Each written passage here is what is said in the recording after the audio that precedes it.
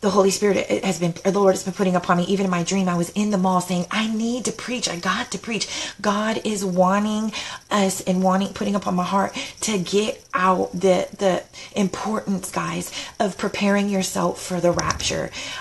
And this is what leads me to the parable of the virgins. We all know this parable. It's Matthew 20. There's 5 wise virgins and 5 foolish virgins. The 5 foolish virgins is the asleep church right now, the lukewarm church. People, like, I was trying to tell people about my dream at work today, and you know how you're trying to talk to somebody about something spiritually, and they just, they kind of have that look on their face, like they really just don't care, or they kind of roll their eyes, or they kind of look at you like you're a little bit crazy. And I was trying to tell people about my dream today, when I told them I saw in writing where it said in my dream that Jesus is coming, and I was and they were just, people are so asleep, guys. They don't even know. And I just pray that these videos that I am making, all glory to God and God alone, I'm just a vessel that He's using, that when somebody sees this, that they will repent. You have to repent. You don't understand the importance of repentance and preparing yourself for the return of Jesus Christ. You really don't. So I want to ask you. Oh, okay, let me go over Matthew 25 really, really quick. I just want to read it. I know we all know this scripture, but I want to go over Matthew 25 really, really quick. I thought I had it marked. Okay, so obviously the parable of the 10 virgins. So then the kingdom of heaven shall be likened to 10 virgins who took their lamps and they went out to meet the bridegroom. Now 5 of them were wise and 5 were foolish. And those who were foolish took their lamps and took no oil with them. But the wise took oil in their vessels with their lamps. But while the bridegroom, which is Jesus, was delayed, they all slumbered and slept. And that goes to tell you right there that even the wise virgins, because it says they all slumbered and slept. So that even means the wise virgins are going to it's going to be, we have to finish our races strong, and I have been doing this lately, getting spiritually lazy, I've been thinking for the past 4 years, Jesus is going to come. And sometimes the enemy will put seeds of doubt in my mind, but I know what the Lord is showing me.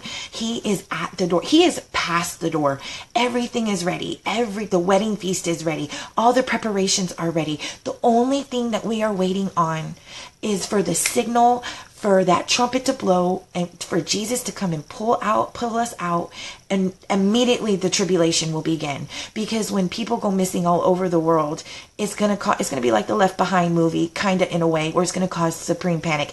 It's just gonna be crazy. But anyways, and it says they all slumbered and slept. So, and at midnight a cry was heard, and behold, the bridegroom, which is Jesus, is coming to go out to meet him. Then all those virgins arose and trimmed their lamps. And the foolish said to the wise, give us some of your oil, for our oil lamps are going out. But the wise answered, saying, no, lest there should not be enough for us and for you. But go rather to those who sell and buy for yourselves. And while they went to buy, the bridegroom came. Jesus came.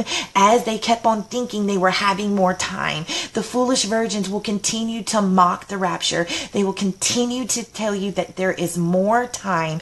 You have more time. I can repent tomorrow. I'm going to stop doing that tomorrow. That is a foolish virgin. Okay. So, but rather go to those who sell and buy for yourselves. And while they went to buy, the bridegroom came. Jesus came, and those who were ready went in with him to the wedding, and the door was shut. That is the door to the ark. What is the ark right now? We are living, it says in the Bible that when Jesus comes back, when the Son of Man returns, it's going to be as in the days of Noah. What were they doing in the days of Noah? They were highly wicked, okay? People didn't want to talk. They weren't honoring God. They were going and worshiping false gods and false idols. They were in all types of sin, and they did not listen to Noah. He was and his family, who were preaching righteousness, who were warning them that the flood was coming, warning them what was about to happen, and they mocked him. That's just like an analogy to the foolish virgins. Okay, so afterward the other virgins came also, saying, Lord, Lord, open to us. But he answered and said, assuredly I say to you, I do not know you. My God, how would it feel if Jesus told you he does not know you? How do you know if Jesus knows you? And this goes back to what I was going to talk about your, I don't want to get too off subject, but about your relationship with God. Does Jesus know you? And how do you know if he knows you? Because it says in his word that many are going to say on that day, Lord, Lord, and he's going to say, depart from me, I never knew you. Does Jesus know you? Do you have an intimate, personal relationship with Jesus Christ? Do you have a prayer life? Are you repenting and turning away from your sin that you know deep down in your heart is unacceptable to God and what is written in his word? Are you doing the things that you need to be doing to preparing to have a relationship with him? Are you fasting? Do you read the Bible every day? Do you take that time out every single day and read the Bible and have that time with him? And it says, watch therefore, for you know neither the day nor the hour in which the Son of Man is coming. Guys, oh my goodness. So are you a wise? Okay, so this is the parable with the 5 wise and the 5 foolish.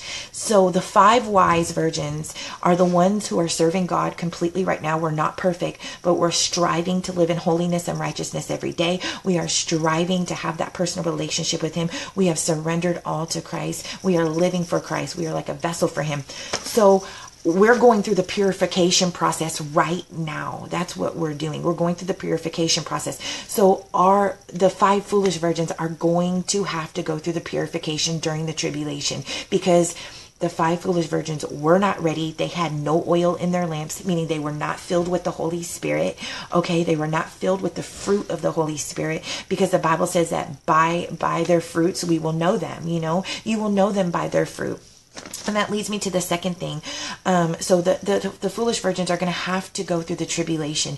They are going to have to be purified through the great tribulation, and they are going to have to die for Christ. You're going to have to be beheaded. That is the only other option that you have. And I talked about that in my last video about my other rapture dream. You're going to have to be beheaded for Christ. I'm not here to I'm not here to lie to you. I'm here to give you the undiluted truth of God's word, and that's what it says. If either you take the mark of the beast, or you are going to have to get your head cut off for Christ. So those are the 5 foolish virgins, guys, and the 5 wise. You want to be a wise virgin. You want to be awake.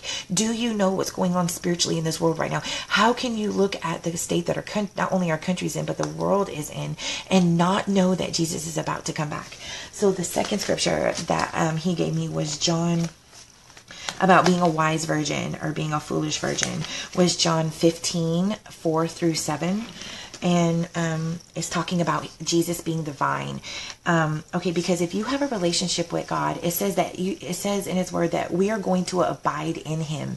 That means we are going to have fruit. We're going to have things. You're going to be able to tell by a true Christian's life the things that we are doing in our life. We're going to produce fruit. We're going to produce good works. We're going to be out there doing God's will. We're going to be spreading the gospel. We're going to be warning. We're going to be sharing God's love and forgiveness towards everyone really that needs it, to everyone we come across. So John 15:4-7, it says, abide in me and I in you, as the branch cannot bear fruit of itself unless it abides in the vine. We are the branches. Jesus is the vine. Okay. Neither can you unless you abide in me. Jesus says, I am the vine and you are the branches. He who abides in me and I in him bears much fruit. For without me, you can do nothing. And if anyone does not abide in me, that is the foolish virgins, the ones that are not abiding in Christ. So if anyone does not abide in me, he is cast out as a branch and is withered, and they gather them and throw them into the fire, and they are burned. If you abide in me and my words abide in you, you will ask what you desire, and it shall be done for you. By this my Father is glorified, that you bear much fruit, so you will be my disciples. That is the parable. That's why he was telling us to be ready. That's the oil we have in our lamps. What are you producing in your life for the kingdom of God? People, you say you're a Christian. I'm just saying this in general to whoever could be watching this that is a lukewarm Christian or whatever, because I know a lot of people I see on here are my brothers and sisters in Christ that are on fire for the Lord. But to you who do not have a relationship, what are you doing for the kingdom of God? And this is something else the Lord wanted me to touch on. Are you going to go to heaven empty-handed? Are you going to barely make it in by the skid of your little pinky toe? Is that how you're going to get into heaven? Are you going to go before the judgment seat of Christ when we all go well, really it's called the Bema seat. That's what Christians go to. And it's not a judgment, because we don't get judged if you are a true Christian and you're really saved, because Jesus's blood has washed our sins away. So the Christians don't go to the great white throne judgment, but we go to what we call the Bema seat, which is the judgment of Jesus, where he looks at our life and we'll either get rewards for the things that we've done for God and his kingdom, or we don't. We're going to be judged on what we have done. So what have you done for the kingdom of God? Are you just a Sunday Christian? Have you told anybody about the gospel of Jesus Christ? Have you just done any good works that the Holy Spirit says that we should be doing in his word? Have you helped homeless people? Have you helped your coworkers? Have you helped your family? Because it all starts at home. If you can't even share the gospel with the people that are in your own home, you have no business trying to share it to your coworkers or to anybody out on the street. Are you going to go to heaven empty-handed? What is going to be your reward? Or are you going to stand there in humiliation when all the saints of the ages are around and your life gets played back and you have no rewards? And I'm not saying that you're supposed to do things for the rewards. That's coming from a root of pride. That's not what we should be doing. But it says in the Bible that our faith will produce good works, not works for salvation. But when you get saved and you have the Holy Spirit living inside of you, you can't help but to love people. You can't help but to be merciful. You can't help but to want to lend a hand. You can't help but to want to share the good news of the gospel and the forgiveness that God has given you to everybody else, so you can let them know. You can't help but to want to break people free, because you used to be that person. So what are you going to heaven with? Think about that. Do you want to stand? This is the only life that we have. How many souls are you bringing with you into the kingdom of God? When you get before that judgment seat of Christ, how many souls are you bringing with you? Is there one soul? Is there two? Is there five? How many people have you prayed for to be saved, other than your immediate children, family, and things like that? Who are you praying for? What are you doing for the kingdom of God? That is why we were put here, to be in God's will.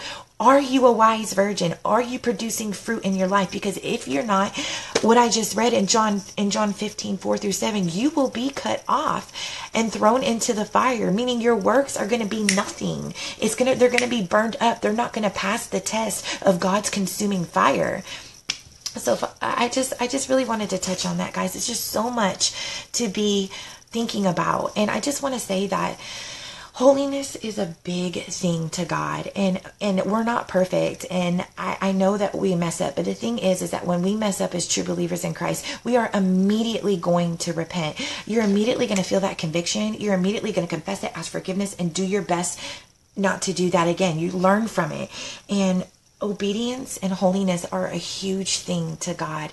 We are going to stand before a holy God. And somebody disagreed with me on my last video when I said that the rapture is a reward.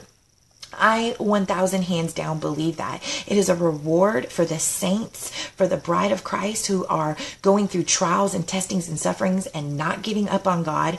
It's for the bride who is being purified and refined in God's furnace of affliction and refining fire. It is for those who have laid everything down and said, God, I'm here. Whatever you want to do with my life, whatever you ask me to do, I am willing to do it. The rapture is a reward, guys. And it's for those, Jesus, when that trumpet blows, how are you going to be found? And I keep on going back to this because the Holy Spirit keeps on putting me back to this.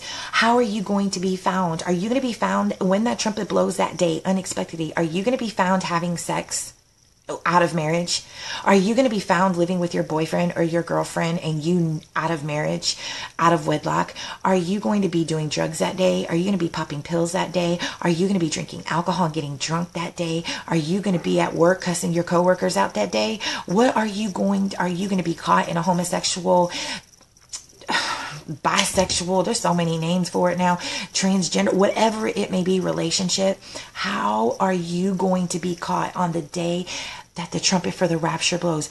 Just think about that. We should be living every day in holiness and righteousness to God. And as Sister Christine told me a while back, as we were kind of debating and going back and forth on a post, and she told me, and this really stuck with me, that she never would want to put herself in a compromising position ever to miss the rapture, to miss anything. She would never want to put herself in a compromising position. And those words really stuck true to me. And even though I knew it, it really encouraged me and challenged me to think like that. It's just not worth it. And I'm not perfect. I have had some things recently that I've let crawl back into my life that I needed to repent of immediately. And I was kind of dwelling in it for like a month, and then I had to get out. And I believe that God gave me, you know how dreams will sometimes just encourage you and just set you on fire. So when I had that dream a week ago, when I saw Jesus coming in the clouds, and he told me on that thing, it was written out, it said, get rid of everything now, for when the trumpet blows, there will be no more time. Oh my goodness, how much more blunt can that be? In my dream last night, it's on a big sign written out, Jesus is coming. It gave me that motivation that I needed just to be right. Not that I don't want to be right, because I do, because we should be right, because we love God. We want to please him in all that we do. But my goodness, guys, he is coming, and I believe it with all of my heart. I believe it's any day now. And I want people to know. I don't want your blood on my hands. I am warning you. When you see this video, you will have no excuse. I am warning you that Jesus is coming. I am warning you to repent. I am warning you that you do not want to be left behind. Today is the day of salvation. Choose this day whom you will serve. Do not believe the lie that the lukewarm church is passing out, that if you say the sinner's prayer and you believe in Jesus and you invite him into your heart and you believe he died and arose again and you accepted him as your savior, but you go on living, you said that little sinner's prayer and you're saved. No, that is not the truth. That is a lie from the pit of hell. You have to repent. You have to have a relationship with God. Once you say that sinner's prayer and you believe in faith, because that's what salvation is. We receive salvation by faith and faith alone. It's everything that Jesus did and nothing that we could ever do. So if you said the sinner's prayer and you go back to living your life exactly how you were before you said that sinner's prayer, then you're not saved. You are not saved at all. Because when you have the Holy Spirit, the Ruach HaKodesh, it is hot in here. I feel the Holy Spirit, y'all. Like I'm serious. Like my face feels hot. But when you get saved, the Holy Spirit, he does a mighty work, and sometimes he's real gentle with it. It just depends on if you've been hurt, if you abuse, if you have soul wounds, but he will constantly be convicting, constantly be encouraging, constantly bringing up your sin or whatever is hidden down in the depths of your heart to get you into, because that is the job of the Holy Spirit.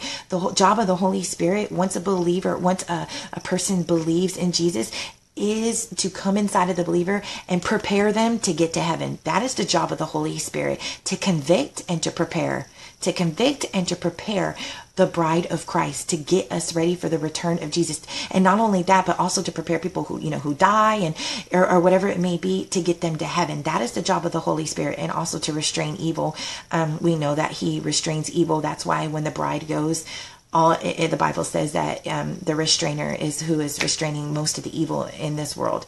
So guys, I just want to touch, please, it is not worth it. Anything that you are doing right now, you have to get rid of it.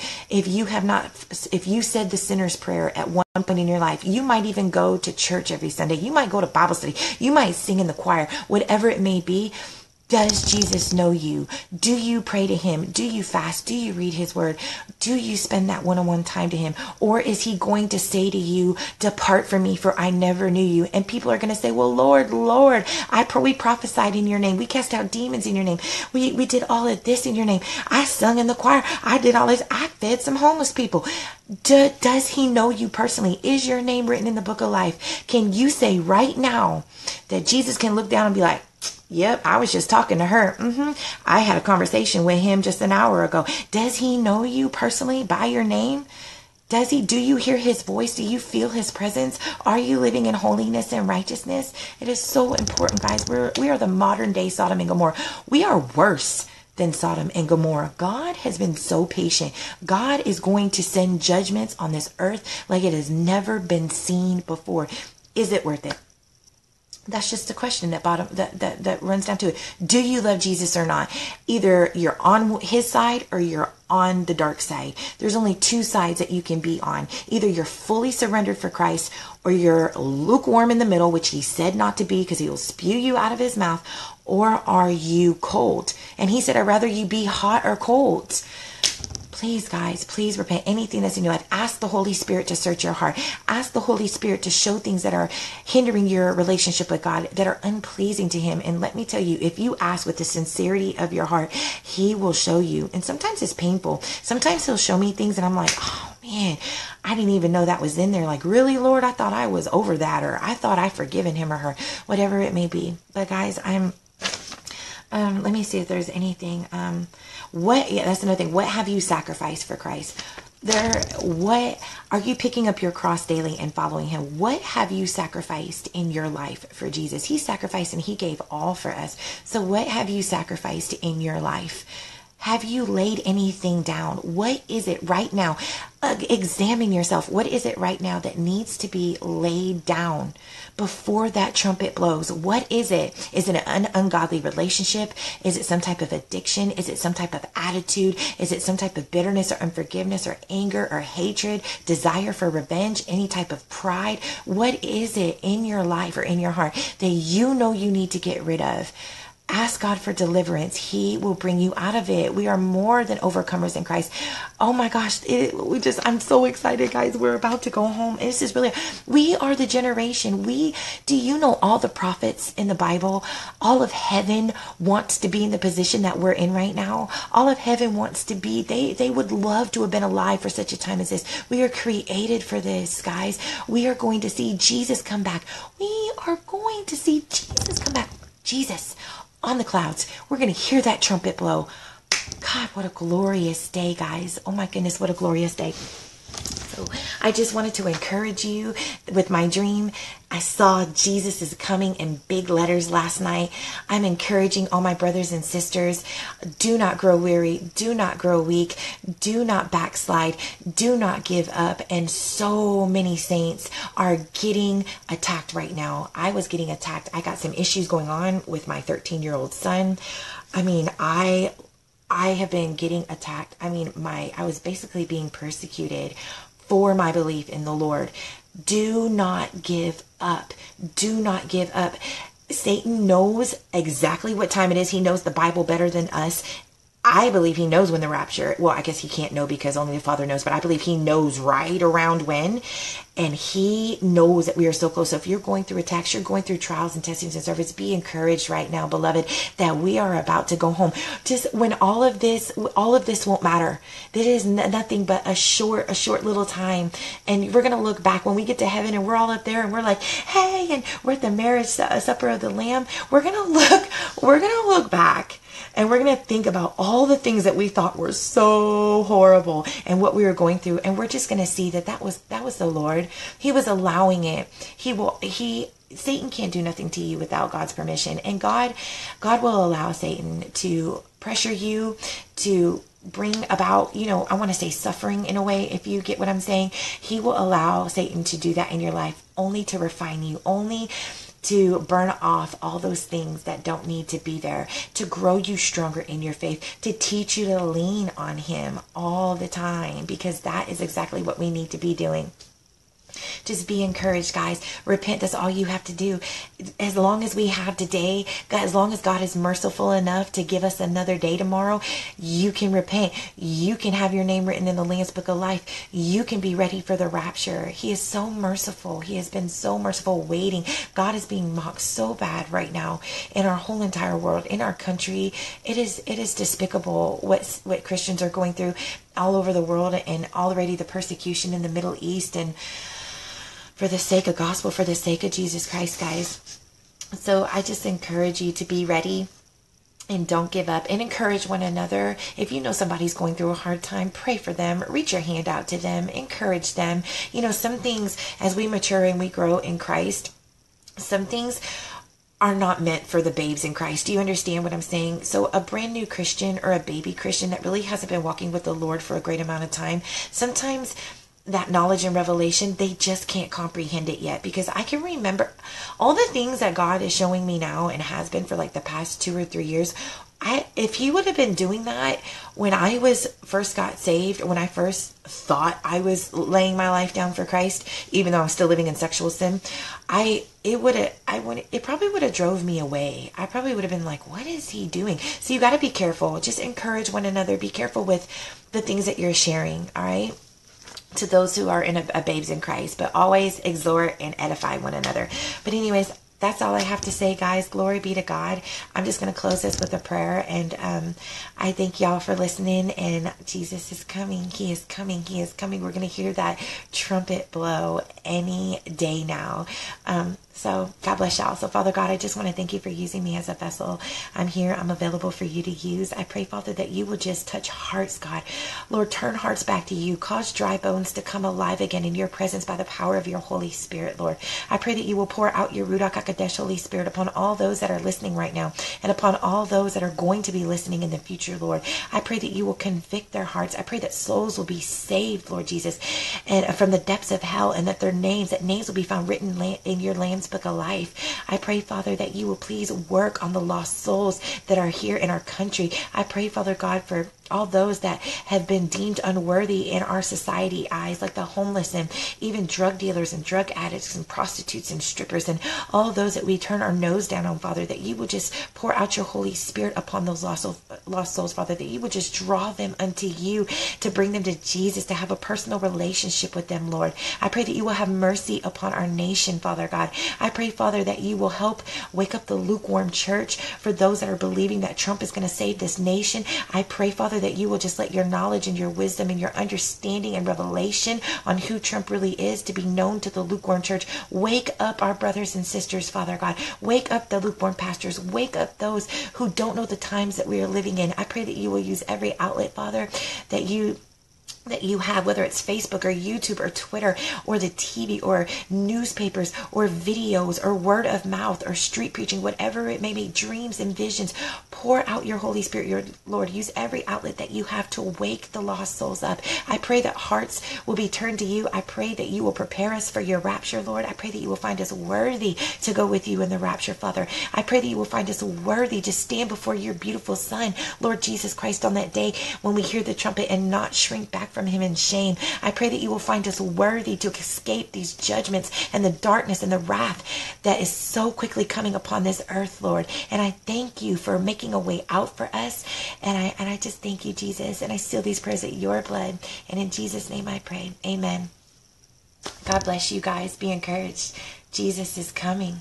Shalom, shalom.